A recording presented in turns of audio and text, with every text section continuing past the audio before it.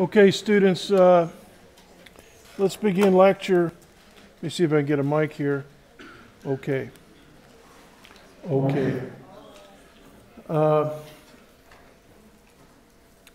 Today's our lecture, our first lecture on black holes.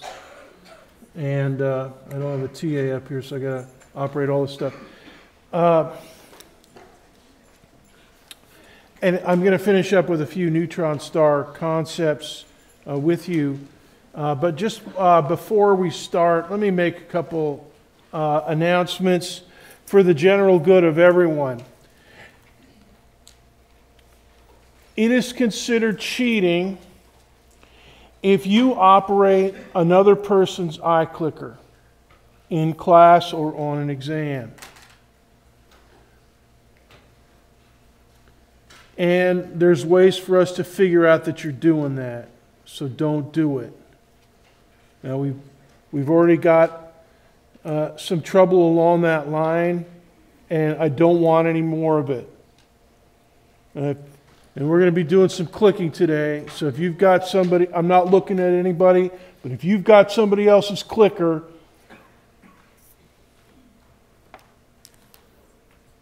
I'm extremely unhappy about it. And it's possible for you to say, Dr. B, I'm going to do it anyway. That's fine. That's on you. I can't do anything about that. You just do what you think is right. That's all I can ask. Also, we have an exam coming up. I just cussed on the podcast. Well, it shows you how, I'm not happy about it. Not a single bit.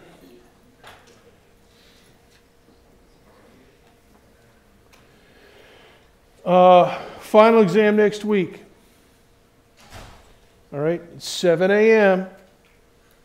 You newbie freshmen, don't screw it up. Get 3 alarm clocks. Call the president, see if he'll call you up at 6:30, and get your you-know-what in here. And I'm going to be here in time for the 7 o'clock final. So you better, if I'm here, you better be. All right? Now, you know what? There's one more thing I want to, about clickers. And you might want to do a little bit of seat changing right now. We found out in the afternoon section, a student had trouble. Dr. B, why doesn't I'm here every lecture. Why doesn't my clicking answers and my clicking correct figures in my grades page, why doesn't that indicate that I've answered every question? And so what we found is she had a clicker registration problem. We sorted that out, okay?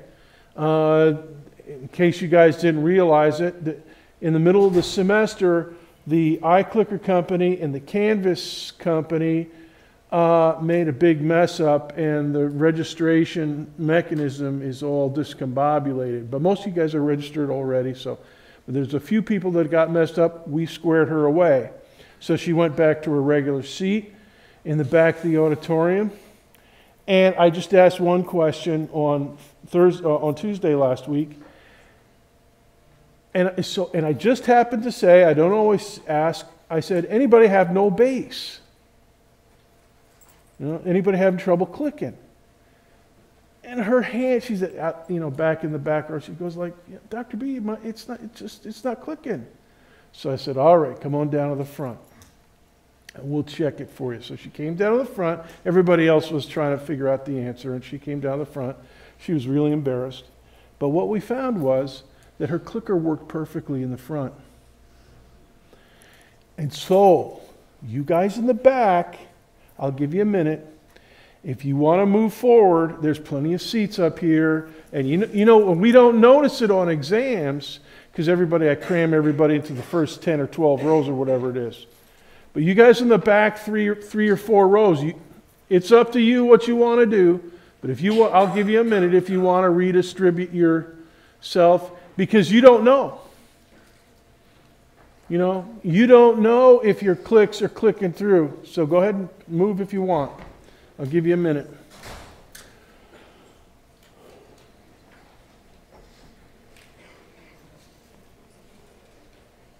Nobody's moving. One person's moving. All right, good.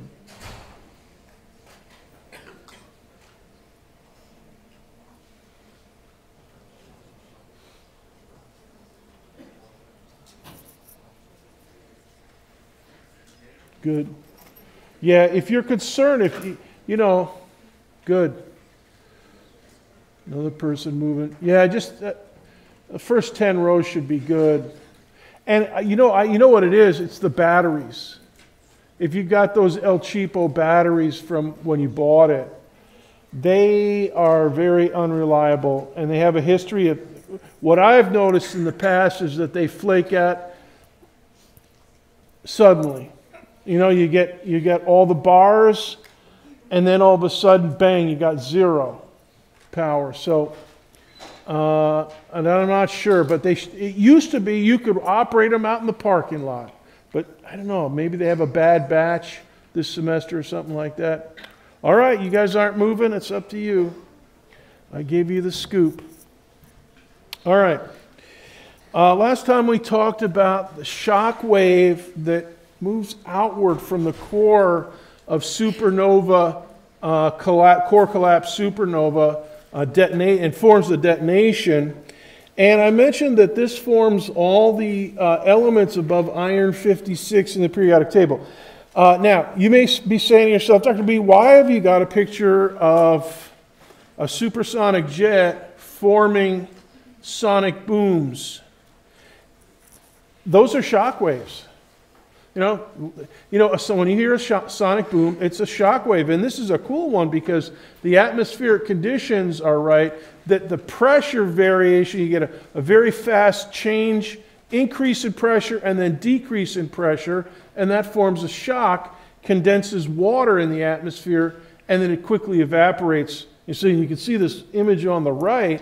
There's a small cloud. Those are water droplets that form quickly in the shock, and then they dissipate because behind it you don't see, you know, that cone going back from the plane doesn't extend, you know, for 100 meters, just hardly beyond the tail of the plane. Anyway, so those are shock waves, all right? So they manufacture all the elements above iron 56, and sometimes they leave behind those core collapses, leave behind either a neutron star or a black hole. Now, we talked about neutron stars last time. I want to give you a few more concepts. This is an image of something called the Vela supernova remnant. It's in the constellation Vela, which is southern hemisphere. It's like the sails of I believe it's Odysseus, the sailing ship that Odysseus used in the Iliad, or the Odyssey, I should say. Anyways, so it sails in. And so this is a remnant, and right in here, let me change the lights a little bit. Hold on. Lighting. All right. Right in here in this box is the actual remnant of the supernova. Now we're going to take a look at it closely. In that box is the Vela pulsar. And it's a famous pulsar in the Vela supernova remnant. And if you focus in closely, this is what you see. And this is an X-ray image. All right? And what you see it's kind of like a crossbow shape. You see these, let me get my cursor over there. All right, this big white arrow points right to the neutron star itself. That little bright circle of light in there, there's a neutron star down in there. And we've got that figured out. These kind of almost circularly shaped arcs. They look like a crossbow, a flexed crossbow. Those are shock waves, outgoing shock waves from the neutron star itself. This, you can see like a kind of a cone-shaped or a triangular wedge-shaped area back here. That is called a jet. Go ahead and make a note of that. Neutron star. A jet in this direction, and up here is a jet in the other direction. And now look at this jet. It's sending out plumes of matter. And all these are hot in X-rays. So this is an X-ray image with one of our spacecraft that's got an X-ray telescope. You know, we got stuff up there, you know, or on the ground looking at radio waves, infrared, microwave, visible, of course, Roy G. Biv, ultraviolet and X-ray and gamma ray, even higher energy. This is an X-ray image, and this plume of stuff, we've actually seen it move. There's a movie, and your homework tonight, your little study assignment that I have set up, is going to show the movie. You're going to have a link to the movie where they've actually, over the course of months and years, they've been able to see that plume move. Now here's a couple specs about this particular plume, the jet, and it's in both directions. The motion of the Vela pulsar is in the direction of the jet, and specifically it's moving towards this upper, in the direction of the upper jet. So the Vela pulsar is moving up and to the right. And you may think to yourself, Dr. B, why is that significant? It's significant because what they found is that the velocity and the jet are perfectly aligned. You know, the jet goes off in opposite directions. But here's what happens. The one side of the jet is a little bit weaker and one side is a little bit stronger. So the stronger side of the jet, which is this, the back end over here, it acts like a rocket motor. You get a lot of rocket motor exhaust going one way. The rocket itself goes the other way. And that's what's happening here. There's a little bit more power in this jet. And for that reason, the entire neutron star is moving. And it's spinning. So make a note. The spin rate is about 11 times per second. All right? Now the neutron star, and that's how we pick it up. And in your reading assignment, your little study page, it's not quite ready, but it'll be ready tonight. Your study page, you can add, they have a page somewhere in California. Somewhere in California that translated the lighthouse effect radiation, the pulse, which is electromagnetic, and they converted it into audio so you can hear it as a kind of a buzz, 11 times per second. All right, and they've got a bunch of different pulsars that they've done that for. It's kind of a cool page. The particles in the jet, that plume, for instance, is moving at 70% of the speed of light. Go ahead and make a note of that. It is motating. 70% of this, we can't hardly do that. You know, we could do that with electrons and protons here on Earth. We can get it up to 99.9%. But with, you know, many millions and zillions of metric tons of matter, no way could we do that. But this neutron star, it's blasting stuff, and because it has so much kinetic energy, it can form exotic fusion reactions and manufacture all the rest of the periodic table. So it's happening up there in that shock, and all around the star as well. The length of the forward jet, that wispy one, is about a little bit less than a light year. Right, so make a note. You can actually make a sketch of this. This is the Vela pulsar the X-ray image. This is as close down as we can get with our X-ray images. And the length of it, so from the white arrow out to, I don't know, out to about here or so, that's about a light year.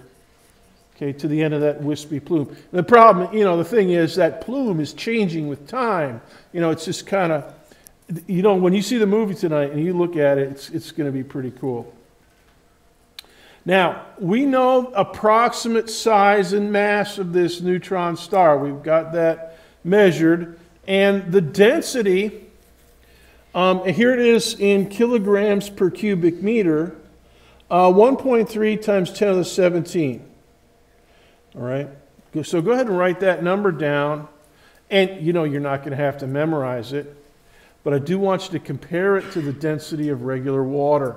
Good old SMOW here on Earth, Michaela, 1 times 10 to the 3 kilograms per cubic meter. So what we've got here with the neutron star is ultra dense material. It's 100 trillion times more dense than water. Now, water is pretty dense.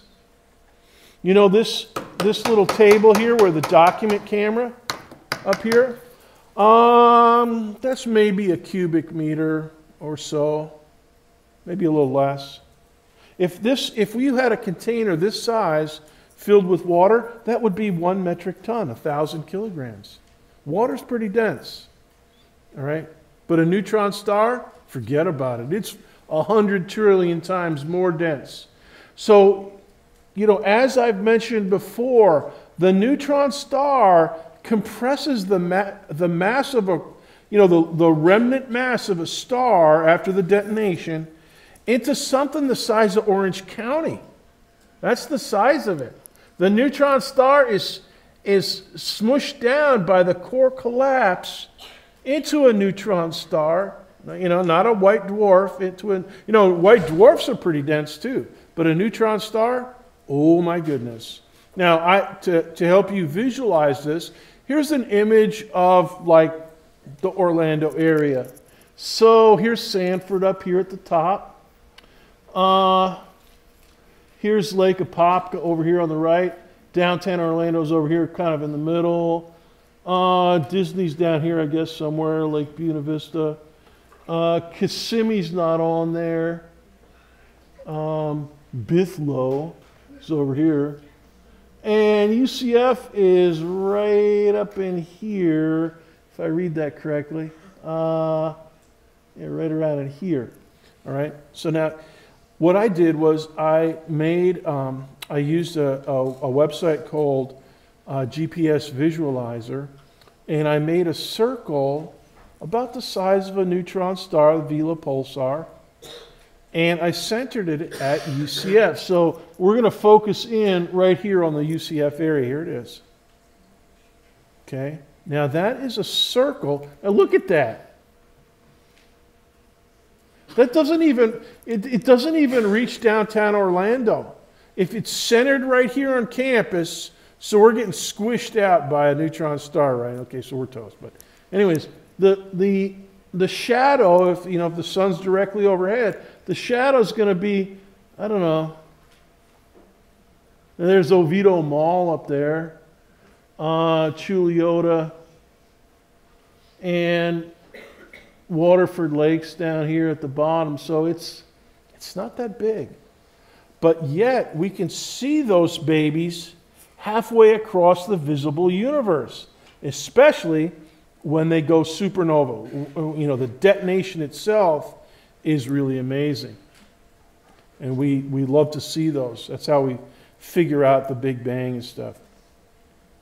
So that's about the size of it. Now, here's another one. M1, Messier object number 1. Also known as the Crab Nebula in the constellation Taurus. Now, this one I want you to just visually look at this. All right.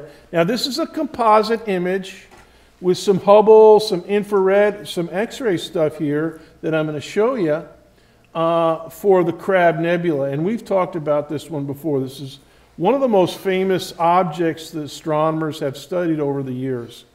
Now let me park this over here to the left a little bit. And now I'm going to bring in, I'm going to focus in on the X-ray core.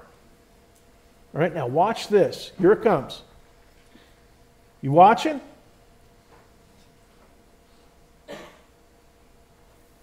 Wake him up. Yeah, watch what we got. We're looking at the X-ray core here. All right, here it comes. There it is.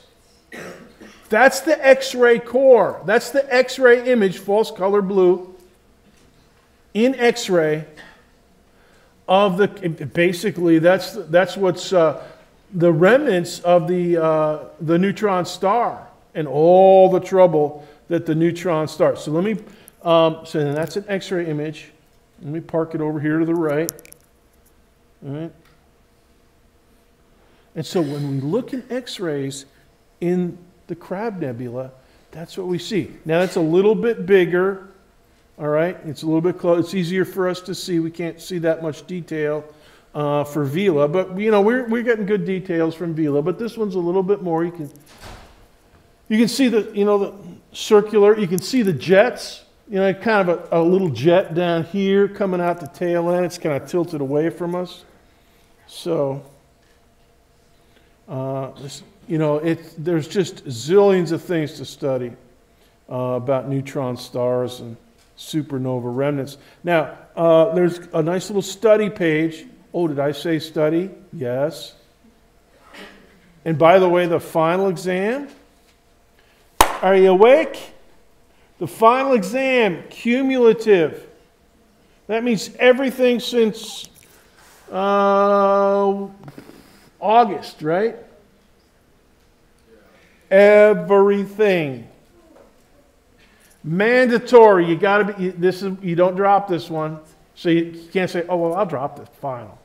I'll let that be my best 2 out of 3. I'll drop that one." No. That's only midterms. Final, you got to get your, you know what, in here, 7 a.m. And it's, everything is, my condolences for 7 a.m. final, but that's just the way it is here. Yeah. Question up in the front. Do you use the same Scantron? The answer is yes. The raspberry flavored raspberry colored Scantron. And we're going to be using both sides of it. So we might have 90 questions, 50 on the front, 40 on the back, almost fill up the back. And then, 10 or 15 points, something like that with the clickers. All right. So you got to have your clicker. Now, as I say, I've got a little study page for you to, read up and just get started, looking at black holes and pulsars too. And it's not available yet, but I still have a few things to fix up for it. But hopefully tonight you'll be able to look at that, and that'll be helpful. Now, I want to go through some black hole concepts with you, and your first question here, I want you to, it's a clicker question coming up. What I want you to do is to answer to the best of your preference the next question. Because it's really, which is your favorite. So go ahead and everybody will get points for each answer on this one. Which is your favorite black hole concept? And there's a bunch of them there. So go ahead and make a vote. I want to see what you guys vote for here.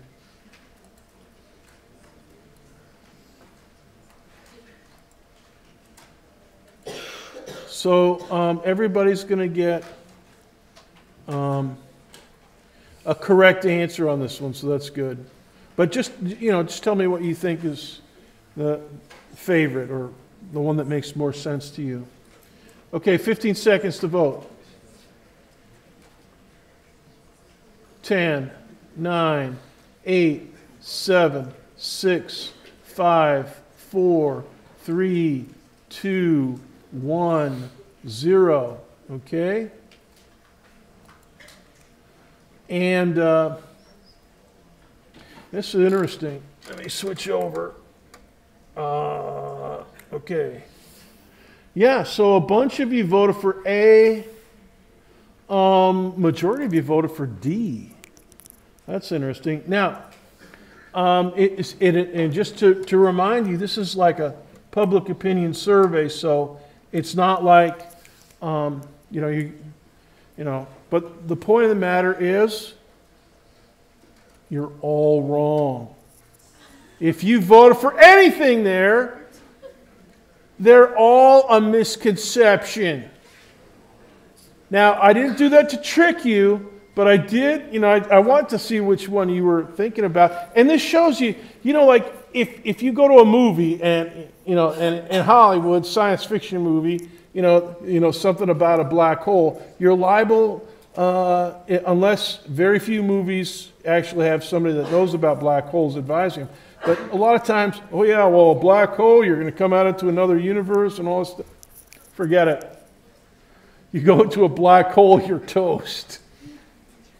So, and we'll talk about that probably on Thursday. By the way, Thursday, we're going to have our second lecture on black holes, and then the last 20 minutes or so, we'll have a special iClicker review that you'll do in self-paced mode like we do on exams, but you'll have 15 or 20, you'll have a handout, and you can do it with your neighbor, and just kind of a little mini review. And what I normally do is convert that into a few bonus points. And for those of you that have not been to the observatory, and I know, some of you have tried, and sometimes the weather doesn't cooperate, you can still get some bonus point action from being in class with your clicker on Thursday. So also, Thursday or Friday, I'll release a big mega review homework assignment in web courses, like a study tool, and it'll be due, let's see, your guys' final is on the 7th, I think, right? Okay. So the other guys have it due on the 5th. So it'll be due on the 5th, or maybe the night before. Like a study tool, and I'll convert your score on that. Hopefully you get 100%. I'll convert your score on that into some bonus points. And so if you've missed out with going to the observatory, and I know a few of you, you messed up, you couldn't make it, or if you want to get some more bonus points, you could definitely do this if you're in web courses. All right, now I've got another question for you. And this one does have a correct answer. This is all related to black holes. How far does a photon of light move in 1 second? 15 seconds.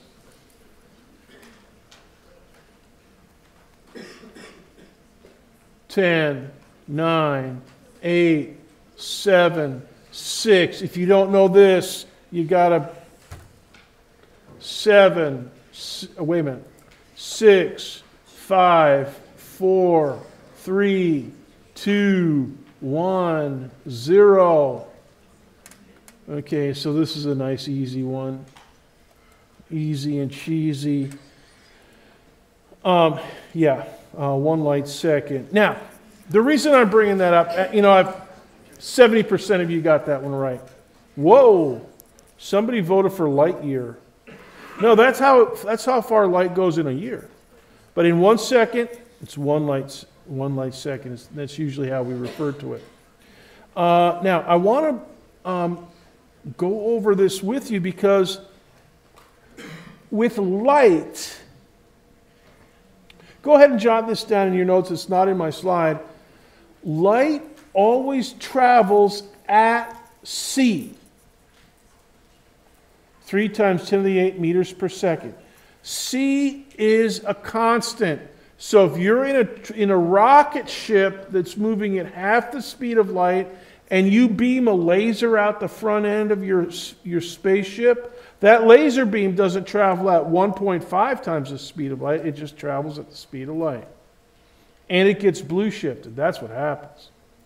If you're traveling at half the speed of light and you beam a laser beam, Jennifer, out the back end of your spaceship, the light beam doesn't, the photons don't go at half the speed of light. They just get red shifted.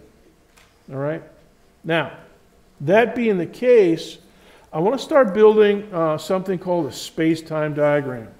All right, so let's make a sketch here. And traditionally, in relativity, we make the vertical axis the time axis, the temporal axis. All right?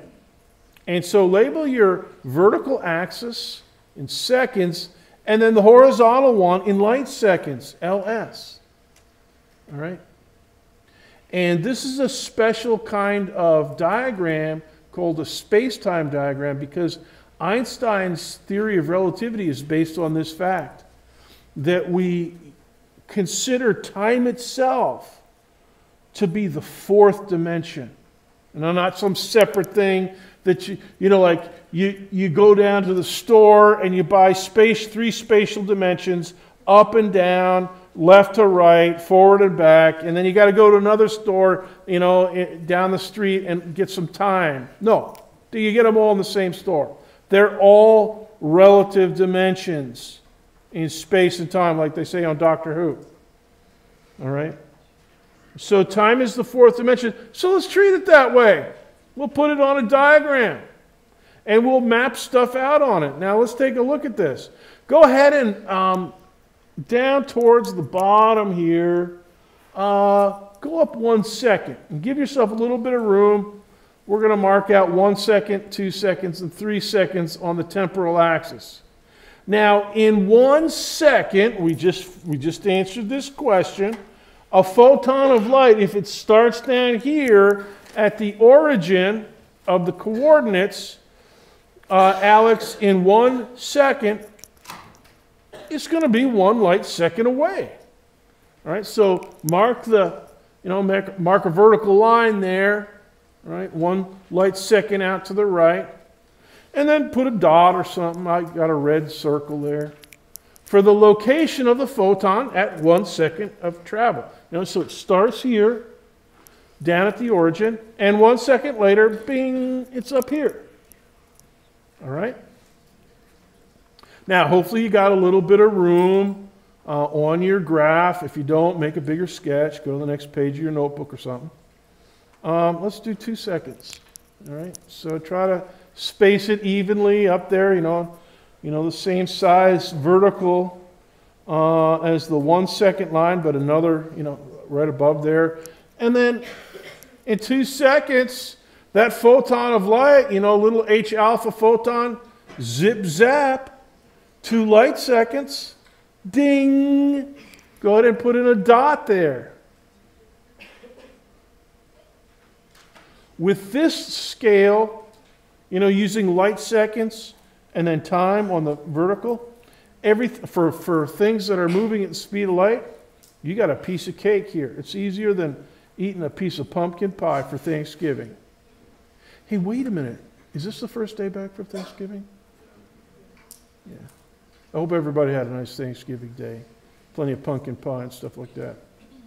All right, let's go up to 3 seconds. Is it getting boring yet? I heard somebody say, yeah, back in August it got boring. Yeah, okay, wise guys. Anyways, 3 seconds, 3 light seconds of distance, bing, put a dot up there.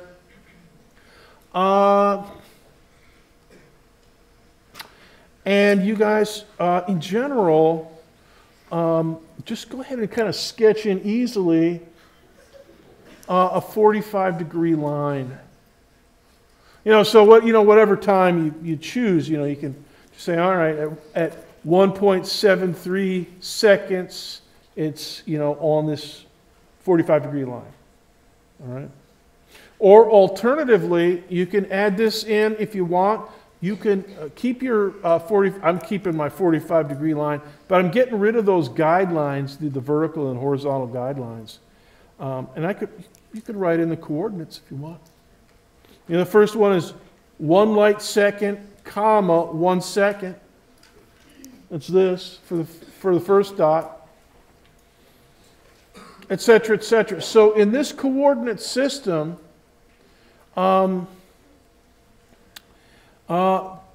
light is always going to be on a 45-degree line. And what we're talking about, I'm laying the groundwork so you can get a handle on black holes. And if you want to understand black holes, you really definitely want to think about the motion of light. You know, all those misconceptions, oh, well, I'm going to go into another dimension, and in this other universe, Mr. Spock is going to be a poet, and Captain Kirk is going to be evil, and all, that's all Hollywood stuff. But to really understand black holes, we want to think about light. And so, just to reinforce, in this scales of this kind, light's path is always mapped on 45 degrees. Now, on this particular diagram, positive x would be, off to the right.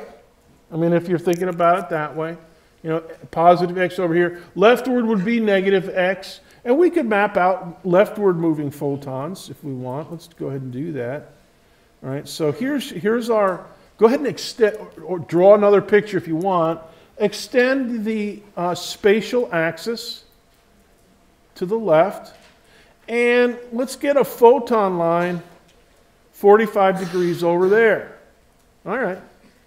So if you have leftward going photons, they're going to be somewhere on that tilt, that 45-degree line, the red dashed line over there on the left side. Okay, no problema. Now this is where we're just thinking lefty and righty, single spatial dimension and then the temporal dimension. In a minute we're going to put another spatial dimension in. All right, but before we do that, let's think about this line. Go ahead and sketch in a line over there on the left. And kind of tilt it almost to the 45-degree line, but slightly above it. Just kind of eyeball it in. And that's the path in space-time of something going at constant speed to the left. All right? And go ahead and trace in, and that's a leftward.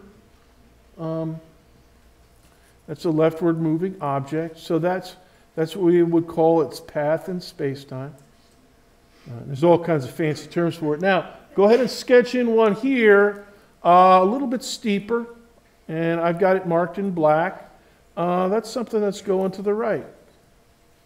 All right. Now make that a little bit steeper than the blue one. And the blue one is a little bit steeper than the 45-degree photon line. All right? So everything's hunky-dory here. Now, I'm going to ask you another clicker question.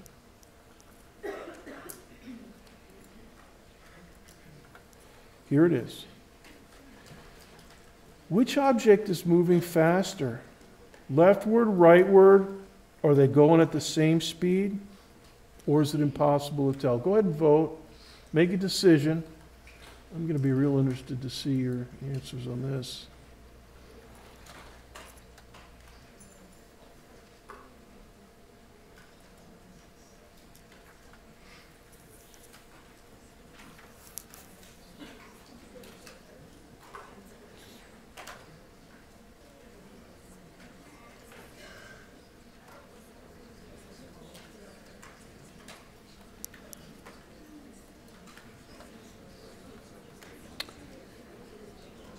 $20. And I can hear you guys talking and consulting. Good. Think about what you're answering. 10 seconds. 10, 9, 8, 7, 6, 5, 4, 3, 2, 1, 0.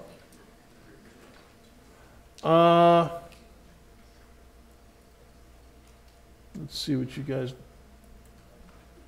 Oh my goodness.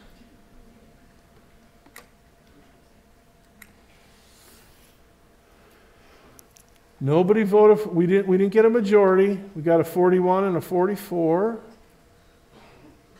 More people voted for leftward than rightward, but it's pretty close. Some people said both at the same speed, and 3 people said impossible to tell. My wonderful students, it is not impossible to tell. The correct answer is A. And here's how you tell. The slope of the line, the slope of the path, you know, it's tilt angle, if you will. That tells you the speed relative to the speed of light. Now, let me point something out to you here. This is where you are. You're at the center of the coordinates. And you send a beam of red H-alpha photons to the right, that's this line. You send a beam of H-alpha photons to the left, that's this other line. And you're right here. You're right on the time axis. You ain't going nowhere. You're just sitting there looking at stuff. All right? So if you're stationary, go ahead and make a note of this. If you are stationary, you're holding the clock, you're on the time axis. The time axis is defined by the observer. All right? Now, if you're an observer, you're seeing things moving away from you. The one on the left is, so if you're stationary, your trajectory through space-time is straight up. No problem with that. If you're moving at the speed of light, you're tilted all the way over to 45 degrees. Now, you can't go faster than the speed of light. So you have to be somewhere between straight up and tilted at 45 degrees. And here's the kicker. Here's how you decide. The closer you are to 45 degrees, the faster. Let me repeat that. The closer you are to the 45 degree line, the faster. All right? Now, on this same diagram, I want to add just one more concept for you. Nothing can go faster than the speed of light. So you're never going to see a trajectory in space-time of a physical object that's dipped below the 45 degree line. You're not going to find that. Right? Einstein said nothing can go faster than the speed of light. That's basically the special theory of relativity. So all this area down here, just kind of shade that in somehow and write the word no. From where you start, you can kick something to the left on the blue line. You can kick something to the right and send it rotating out to the right on the black line. Or you can beam out photons to the right or photons to the left. But you can't get anything dipped below the red lines, to the 245 degree lines. All right? Same thing over here. You can't get anything over there. You can't get stuff moving faster than the speed of light. All right? Now, this is where we start thinking about the guts of a black hole, because if you've ever heard of the law of causality, cause and effect, it's a profound idea. This is how it looks geometrically. You are right here. This is you.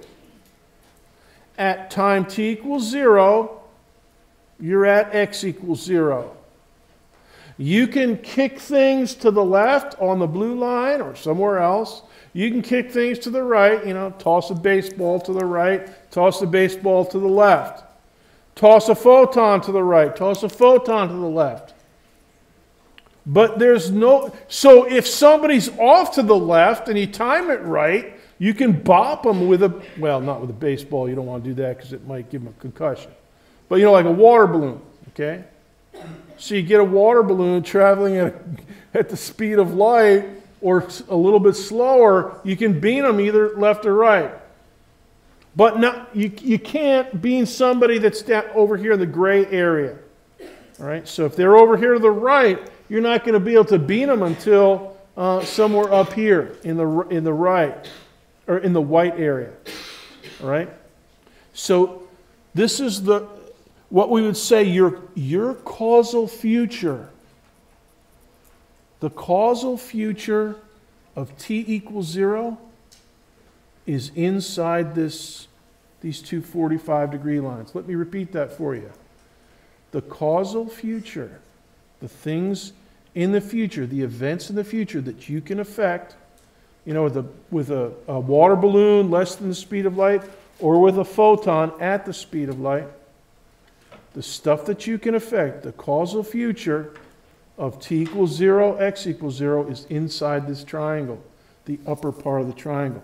Now, in two spatial dimensions, this is just one on this diagram, if now you think of the y-axis, for instance, going out of the screen and into the screen, you have something that we call the light cone. Now here's I just Googled light cone in Google Images, and here's one of them that came up. Now this is what we've got. The future light cone is in green, the past light cone. Everything that can affect you at time t equals 0, this is your causal past, that's in the red. Nothing outside of that light cone can affect you. And you can affect nothing outside the green causal future. All right? Here's another picture of the light cone. This one's kind of perspective. All right, so two spatial dimensions. So try to copy one of these down or kind of sketch it. All right? And and this is a tool that physicists the world over use to study the curvature of space-time. Did you know that there are time travel theories that are kosher, they're righteous? Then the way to understand them, light cones. Now, that's something called the Gödel universe, spinning universe. And it does things to space-time that allow you to travel forward into your past, travel into the future direction and arriving at your past. Kind of weird, right? It's kosher. It's called a closed time-like curve. There's another picture of it. It's kind of another picture, perspective, a little shading and stuff. All right, so kind of draw one of these. But yeah, light cones, they're like,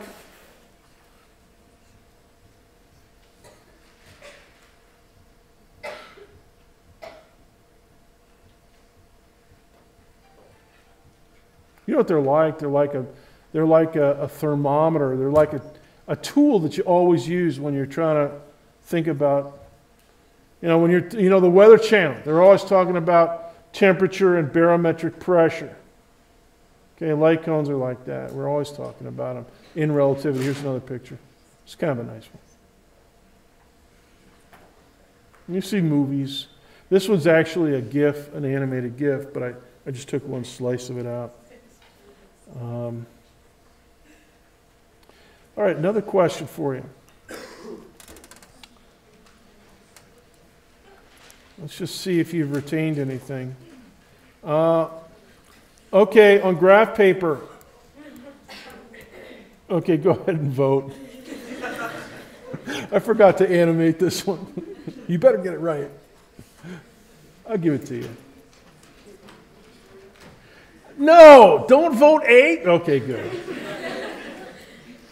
All right, go ahead and get those in. That happens every once in a while.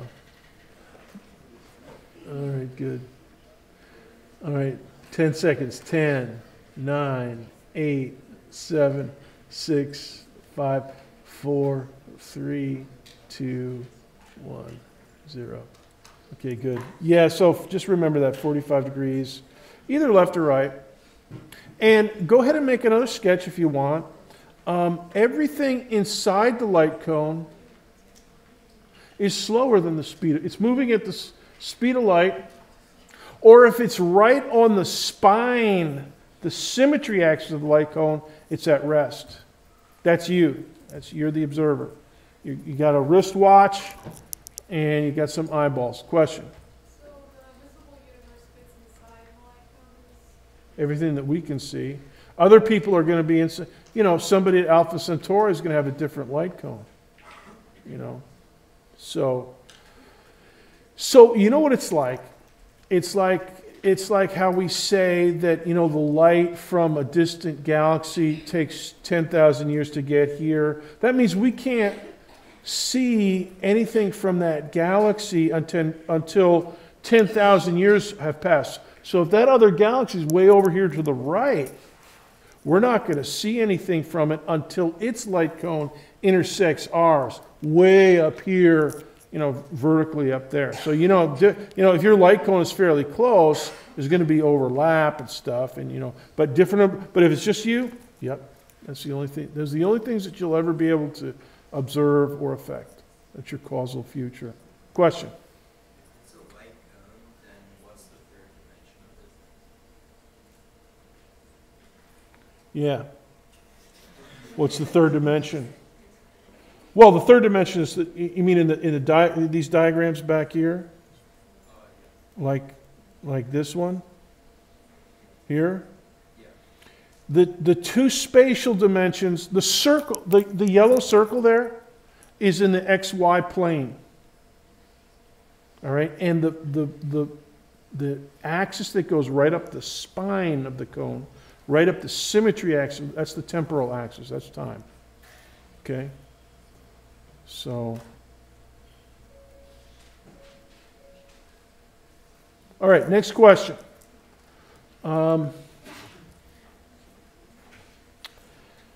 Geometry class. Do you remember about 60-degree right triangles? Or excuse me, 60 degrees equilateral triangles. So you aim two photons along lines that are 60 degrees apart. You start them from the same point down there to the lower right. After 2 seconds, after 2 seconds, we know each one goes 2 light seconds. That we already know. But how far apart are they? You know, so that's the yellow question mark. Go ahead and vote for that. Think. And talk to your neighbor if you're a little rusty on your geometry. It's basically a geometry question.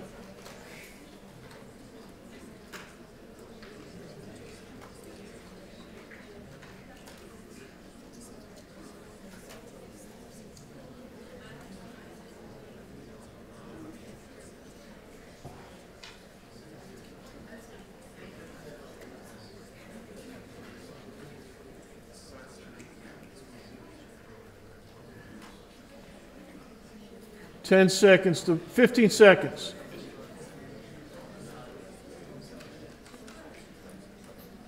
Ten, 9, 8, 7, 6, 5, 4, 3, 2, 1, 0.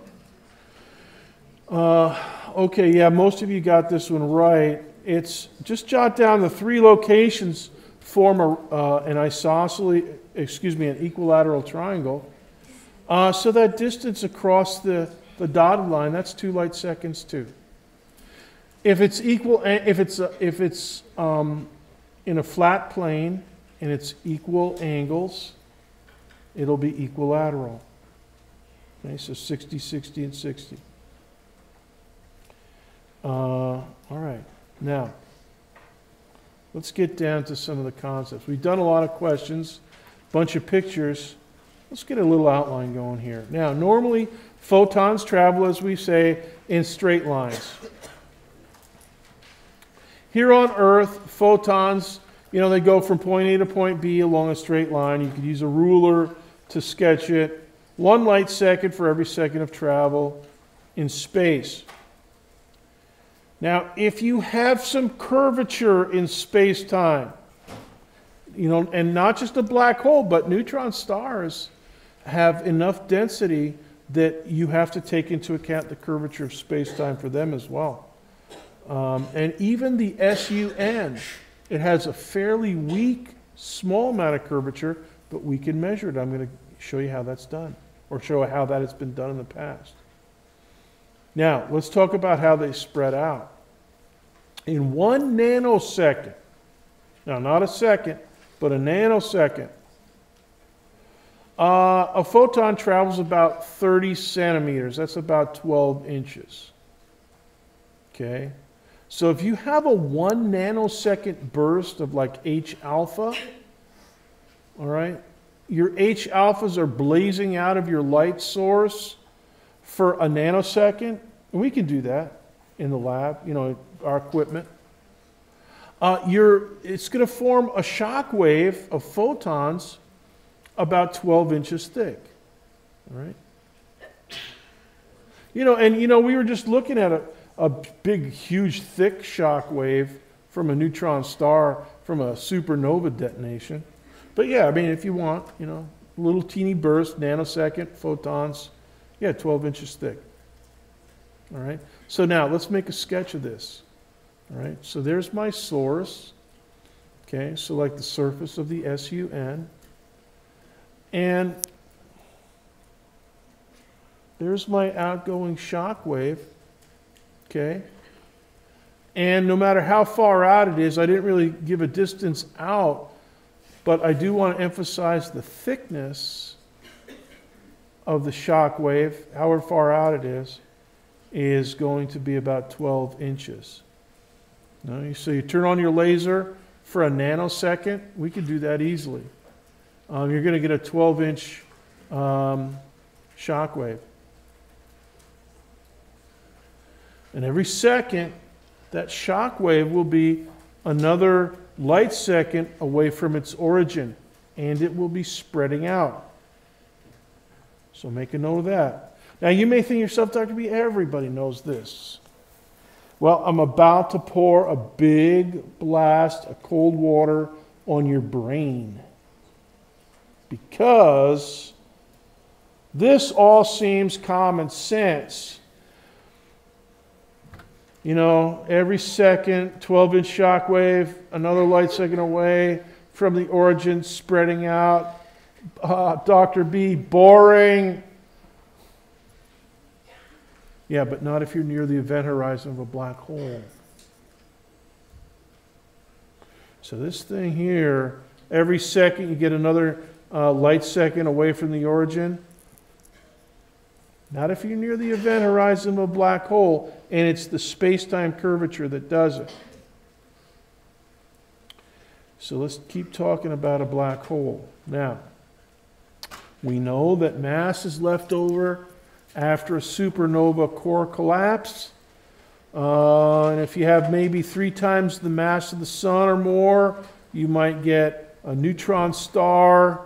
Or if you're heavier than a neutron star can support, with what we call neutron degeneracy pressure. In other words, you can't cram neutrons together except so dense before they start fighting back. But eventually that outward degeneracy pressure won't be able to sustain it against collapse, and then you get a black hole. Now go ahead and write down this idea. That the black hole collapses down to 0 volume. So, I gave you a little blurb there about the density of a neutron star. The matter in a neutron star, 100 trillion times more dense than the density of liquid water. But if you shrink all, like that neutron star, if you could shrink the Vela neutron star down to 0 volume, so however many kilograms, that's in the numerator, the volume is in the denominator, but how do you divide by 0? Only Chuck Norris can do that. Okay, and apparently he's done it twice. So, but normally 0 volume, that means like infinity. So we're starting to get into some weird stuff here. Okay, now here's a common description of a black hole. Nothing, not even light, can escape from a black hole. That's correct.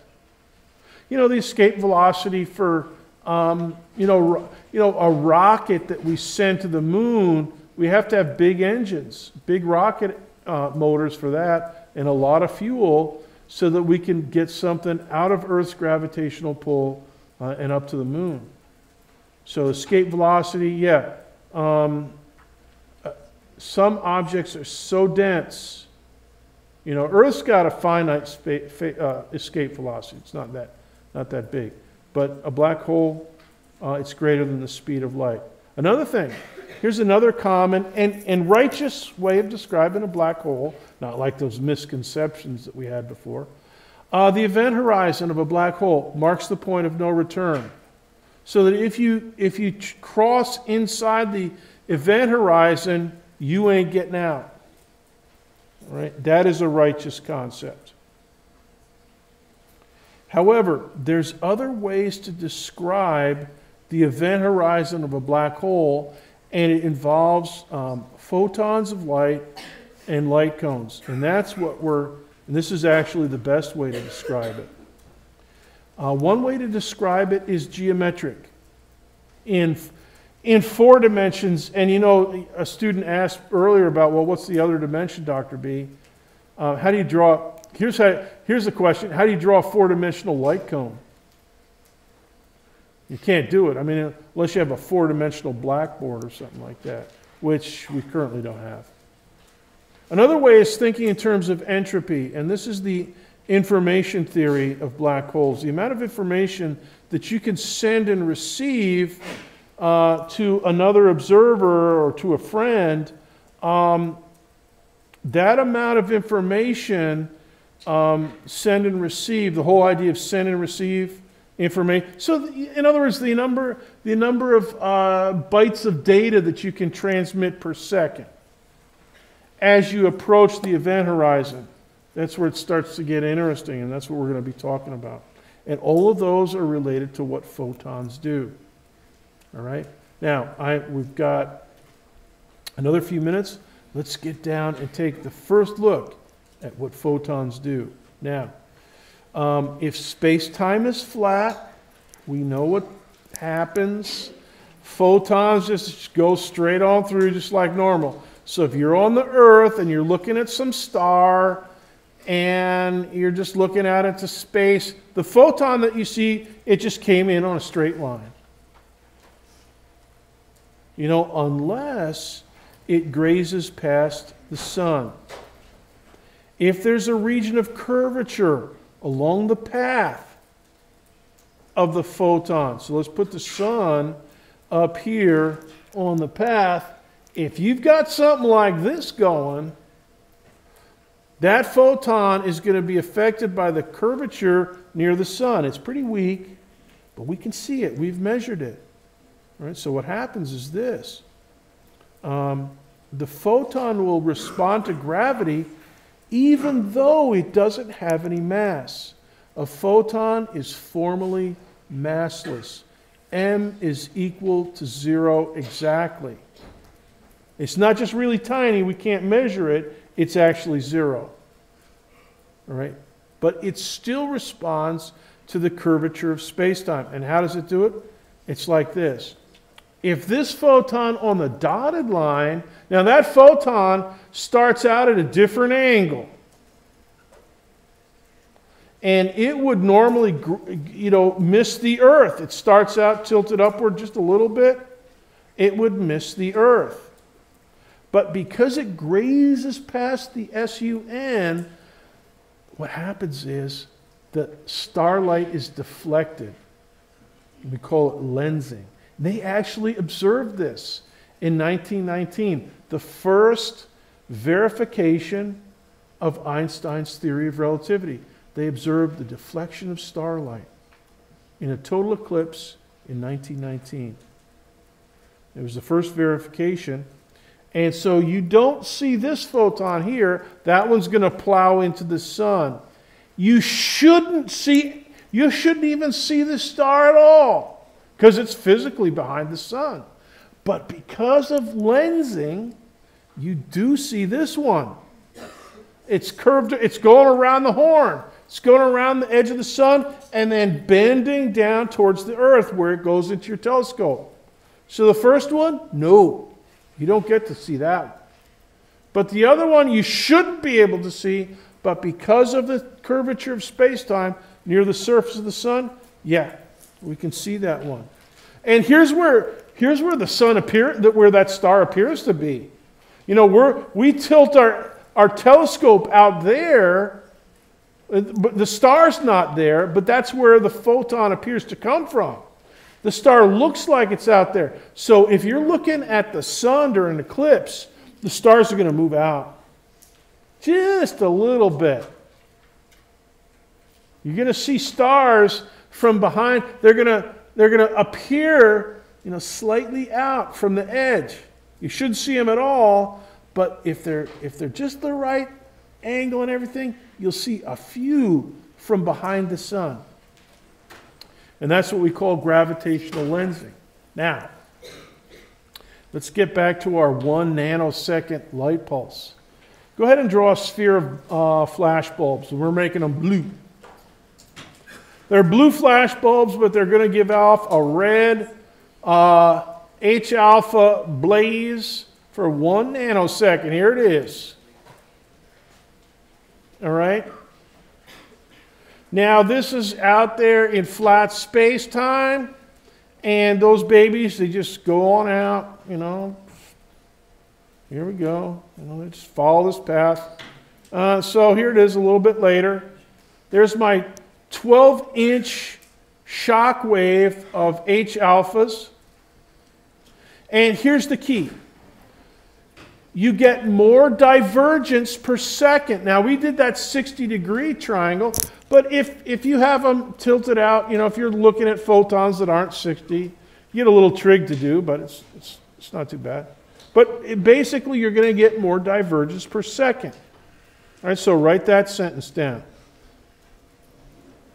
All right?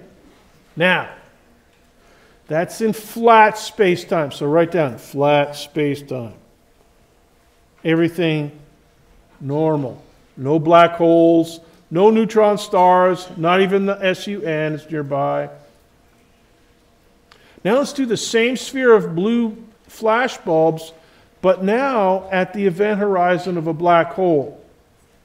All right, so let's blaze it out. There's my 12-inch 1 nanosecond blaze. And they want to go in this direction.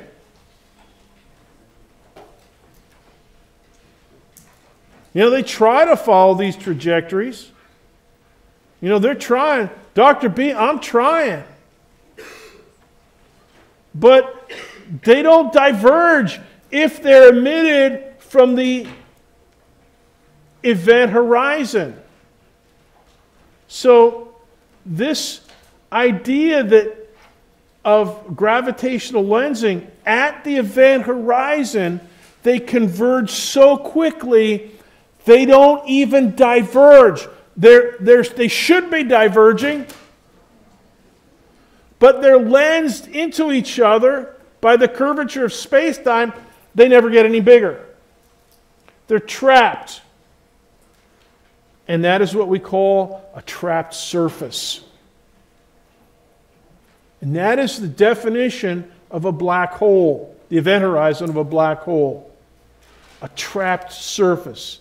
A surface of trapped photons. They're heading outward. They'd like to go outward. They're aimed in the right direction. But no matter how fast, you know, how long they go, they ain't getting any further apart. There's no divergence.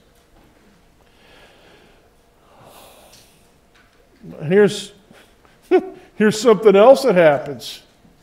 Light bulbs inside the event horizon, they travel inevitably to r equals 0, the very center of the black hole. Now the event horizon's out here, the very center of the black hole, that's where the singularity is. Everything, if you're inside it, they don't turn around. They're aimed outward, but they never go anywhere except r equals 0. So we got a lot of strange troubles. Let me stop here, and it's 10:20, and we'll start with spherical coordinates on Thursday. You're dismissed. I'll see you next time.